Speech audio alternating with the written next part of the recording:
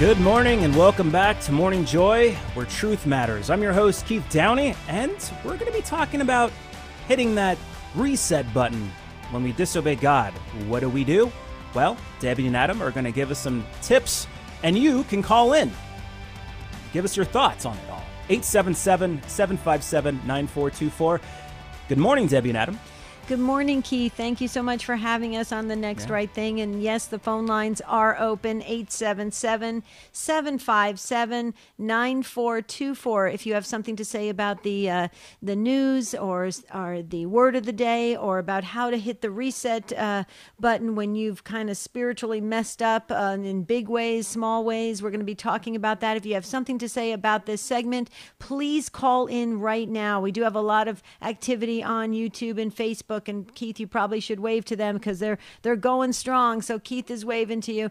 But please call in 877-757-9424. Adam, how do we hit the reset button when we have spiritually disobeyed and broken God's commandments, and we've, in small ways, big ways? What do? I mean, shamefaced is the word of the day. We understand that, and going into shame is a very easy thing to do when you messed up.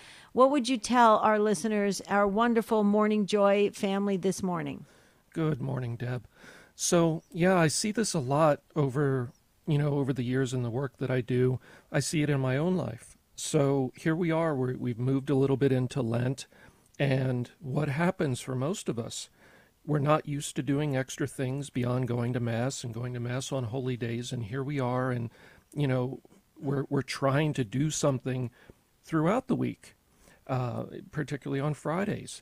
And we have a resolve for a few days, and just like a New Year's resolution, we stumble. And then the temptation then is to just give up, right? Say, oh, okay, I blew it. I'm just going to kind of ignore this from here. And we don't want to do that.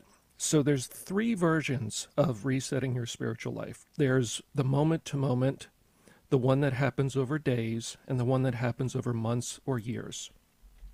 In the moment to moment, let's say I'm sitting in Mass and I'm focusing on Mass, and, I'm following along, I'm, responding or praying when I'm supposed to.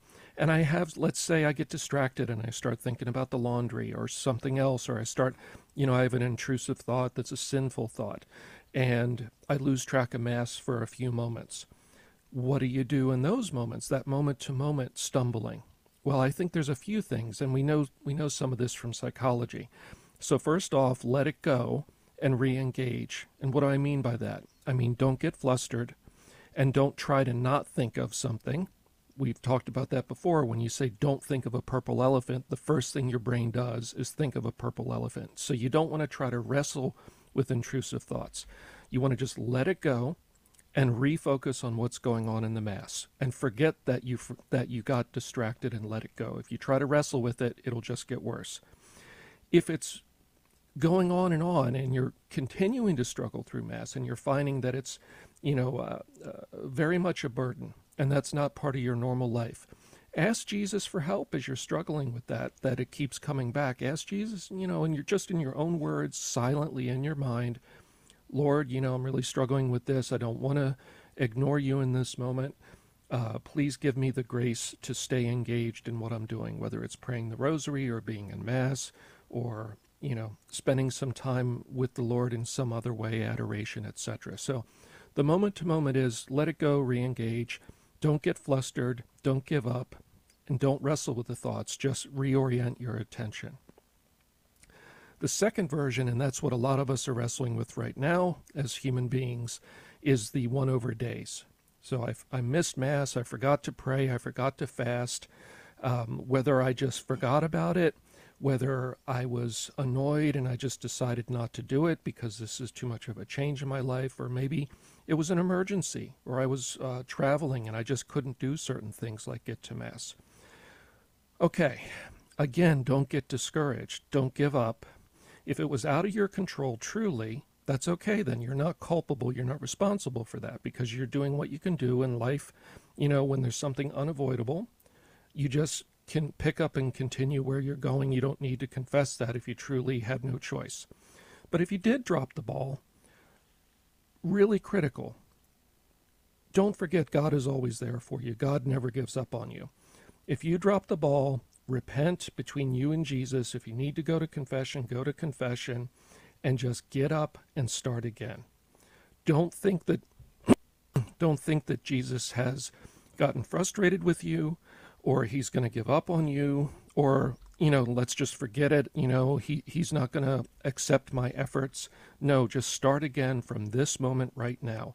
And if it was for the fasting on Friday, get to confession for that. If it was something little, just pick yourself up, dust yourself off, and keep going. And the third one is the months to years. And I see this a lot in the work that I do, kind of doing intake interviews with people that have very extraordinary spiritual problems. And they'll say, well, I haven't been to Mass in a while. And I always say, well, what's a while? Is it days, weeks, months, years? Oh, years. Okay. How many? Well, about 10 or 15. So you see this a lot in people's lives is they fell and they never got back up. Okay. So here you are, you haven't been to Mass in years, you haven't been to confession in years. You realize, boy, maybe I should be doing this. Maybe a loved one passed on. Maybe something happened that reminded you that, your religious and spiritual life is important. At least commit to going to confession to get out of mortal sin. I would say that's a really important step, that if you do nothing else, or mentally in terms of saying what I'm going to do here, get to confession, get out of mortal sin, meaning like you missed Mass, you gave up on Mass, you gave up on confession. Confession is at least once a year. Mass is Sundays and days of obligation. By getting to confession, that often helps clear up your thinking and helps build your resolve. Secondly, if it's you really, you've got your own reasons and they're very serious, and maybe it's complicated, make an appointment and talk with your priest. Ask for an appointment to sit down with Father for a half hour, for an hour, and talk it through. What are the reasons? Why did I stop engaging? Whatever it is. Have that human person-to-person connection. Remember, just like the other ones, God never gives up on you. He is always waiting for us. He is always yearning for us. Move towards him, and he's going to reach out towards you. Okay, you can always come back no matter how long it's been, no matter what you've done. Mercy is there. And then the last one, especially when it's been months to years, ask people to pray for you. If you're really struggling to take these steps, ask loved ones or other people to pray for you. And those are some of my thoughts on resetting the spiritual life. Those are great thoughts, Adam. And so if you have something to say about it, our Morning Joy family, please call in right now, 877-757-9424, 877-757-9424. Call in. Maybe you're in one of those positions. You want to ask some questions. You want to share your journey. We're here to journey together, like Keith says, every single weekday morning. I love that. So please, Tim is waiting to pick up the call, and we're a safe, friendly platform for you to call in, 877-757-9424. But Adam, I just wanted to say before we hit the pause button, I agree with you, and I go back to Saint Teresa of Avila, some say Avila, when she used to stand outside the confessional with her sisters, and she would, here go the phone lines. Thanks, you guys. You're all responding. That's wonderful. She used to stand outside the confession line when her sisters would come out of confession, and she put her hands on their, I think, shoulders or after they would finish the sacrament, and she would say, begin again or begin anew.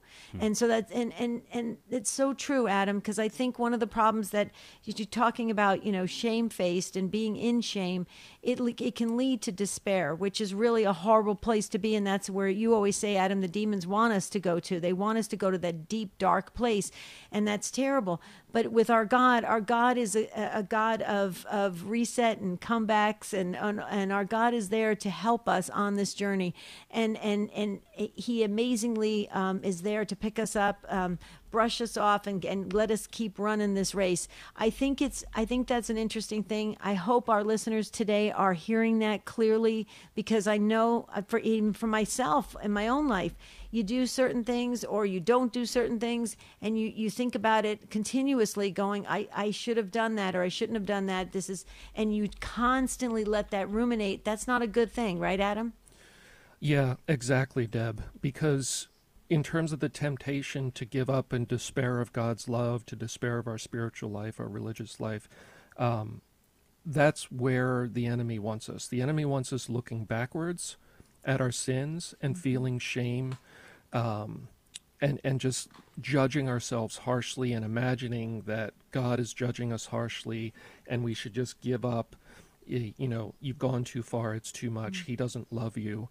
Those are the things the enemy wants to say, and that's why it's so important to look forward and not look back. Well, and the other thing you just said there too, I don't you think people feel, because I know I've felt this, that you've lost traction, you've lost ground with God. So, you know, maybe I should just forget about it because it wasn't perfect enough, and it didn't feel right. So now I'm going to walk away. Don't you think sometimes that can be human nature? Oh, completely. Yeah, we tend to judge ourselves harshly when we do judge ourselves. You know, we tend to idealize ourselves and rationalize our behavior and say, well, I'm a good person, you know, this isn't so bad. But when we turn on ourselves and judge ourselves, we tend to take the extreme also and just say, well, I'm just going to give up because, you know, I'm not worth it.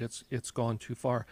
And one thought about that, Deb, how many saints came back from lives of, you know, wanton sin? Sometimes those become some of the great saints that teach us so much. And so in the end, I'm not saying sin is good, but God brings good out of these trials in our lives. And sometimes we gain wisdom from that trial. And that same wisdom we can pass on to others. You know, I'm thinking of St. Augustine and his confessions, and all the lessons that he shared with people through his story. So don't think that God has ever given up on you or can't use you for good. Beautifully said. Okay, Dwight is in Allen, Texas, listening on KATH AM 910 on GRN. That's Guadalupe Radio Network. Hi, Dwight. Welcome. Good morning. Can you hear me? Yes, very well, sir. Thank you. Go right ahead. I just wanted to take the opportunity to express my appreciation for over the last 2 weeks what I have been hearing, because I've been wanting a more meaningful and a deeper journey during this Lent. As I spoke with the person on the other end earlier, I'm relatively new to the Catholic faith. This coming Easter Vigil will be 5 years for me, and Lent has never been more meaningful to me. And just to hear the richness and, just the nuggets that's been shared over the last 2 weeks has been very encouraging to me, and I just wanted to have the opportunity to share that. Oh, Dwight, that really warms our hearts and makes our day. You have no idea, sir. Thank you so much. First, I want to say welcome home. You're on a beautiful journey, 5 years. I love that. You're going deep during Lent, and we've got more to come on Morning Joy during this Lenten season. But I'm going to turn it over to my co-host, Adam Blai, from the spirit world. Adam, isn't this beautiful news and wonderful, kind words from Dwight?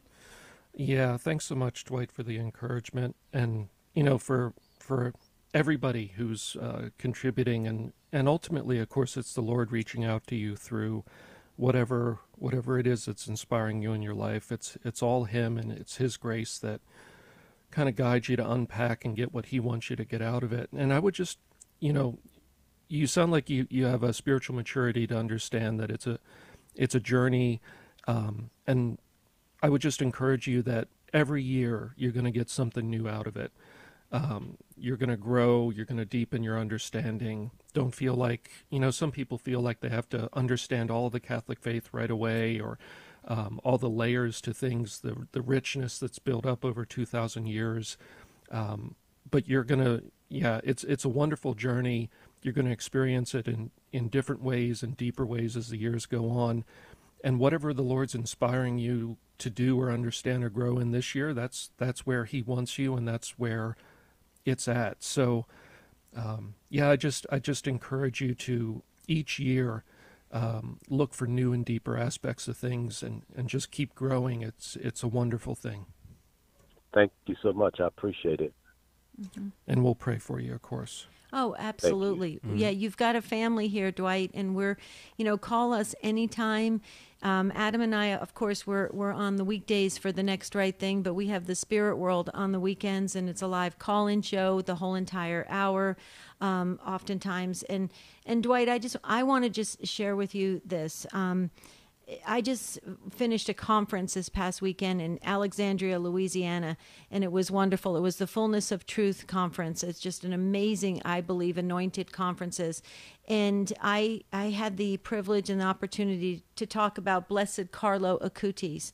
And what's so amazing about this young millennial saint, Dwight, is he's not just for the millennials and he's not just for the young people. He is for all of us, because when he received communion at age 7, he never missed Mass again until he died when he was 15 years old. That's 8 years.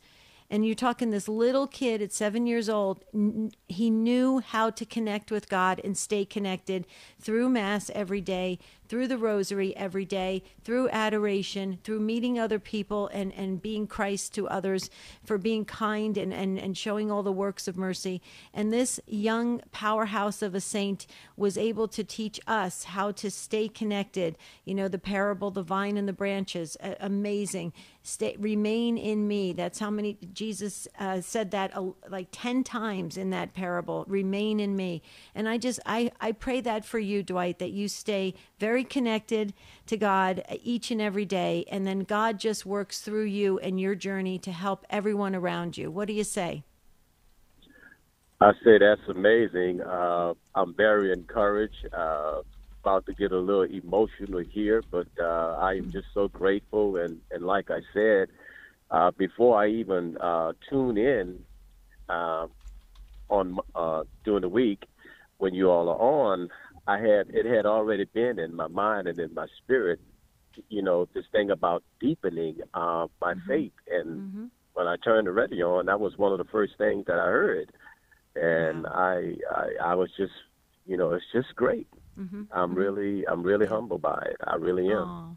Well, that's how much God loves you. And I really believe it, Dwight. I've been doing radio work for a long time now. I believe God is using the radio airwaves to reach each and every one of us very personally, very intimately. It's a beautiful thing. It's God's megaphone. He's using it in such great ways. And for you to give your story today, you just have no idea how many souls you have helped today. You helped my soul. It really enriched my spirit. I just want to say thank you to you, sir. Thank you. Thank you so much. I really appreciate it. Thank you. Yeah. Any final comments, Keith or Adam? Aside from a belated welcome home, no, thank you so much, Dwight. Yeah. Thank you. Yeah. Have a great day. You too. Thank you. God bless you. Have a beautiful week. Okay, so this is what the Next Right Thing's all about, you guys. It's an opportunity for us to come together, and I'm getting emotional now because we should journey together. We should support each other. That's what the body of Christ does. We shouldn't tear each other apart. We should really build each other up. And I just heard that in the beautiful words of Dwight. What do you say, Adam?